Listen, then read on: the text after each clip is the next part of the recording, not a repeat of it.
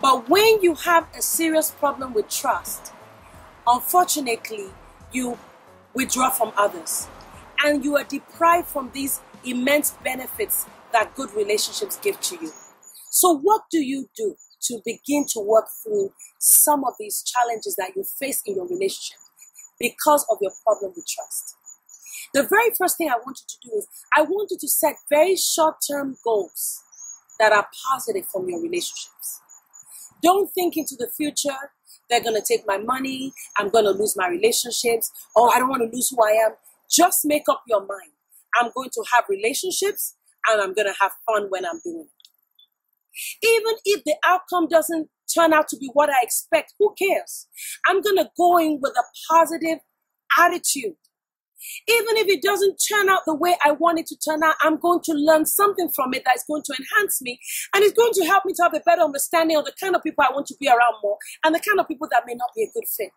What you're doing is you're going in with those expectations. The whole principle is if you're looking for something, you will find it. If you're looking for pain and bad things, you're going to find it. If you're looking for good, you're going to find it as well. Then the second thing I want you to do is I want you to take on a relationship with somebody who you know has done pretty well with relationships, and say to them, I want to learn from you. This person is probably somebody that's gone through pain, they've gone through rejection, but somehow they enjoy relationships. They are positive relationships, and use them as a kind of support person to let them know, am I overreacting or am I not? And they can help you to, see how some of the reactions you may be having may be more positive or maybe more negative. Maybe more related to what you've been through because of your painful experiences, or you're moving in the right direction. And then the third thing I want you to do is I want you to change your attitude towards relationship, period. And this is the attitude. I'm going to do right every time, even if people don't do right by me. What you're saying is, when I show good in relationships, I am presenting to others the best of me. Even if they don't reciprocate and give you what you want, you're stronger by it. You're better by it. You're modeling the kind of behavior that you want them to give to you. If you say you're a good person, show the other people in your life what you want them to do to you by the way you act. You are creating environments that allow good relationships to get stronger and bad relationships to fall by the wayside.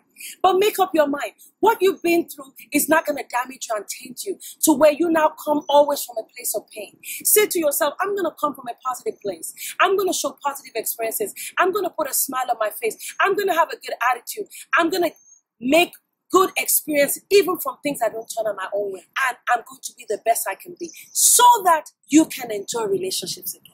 So that you can be everything that you are meant to be. So that you don't lose out on the immense benefits that relationships give us as people. You'll be amazed at how much better you feel as you begin to enjoy the benefits of having good relationships. So subscribe to my channel, share this with as many people as possible, leave a comment, like this video. Thank you so much for listening. Thanks for tuning in to another episode of Balancing Life with Dr. Rola.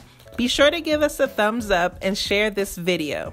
Let us know your thoughts by leaving a comment down below, and be sure to subscribe. Also, Dr. Rola would love to hear from you. Visit us at AskDrRola.com. This episode was shot and produced by Simeon Fabumi, with editing done by Kemi Fadarian.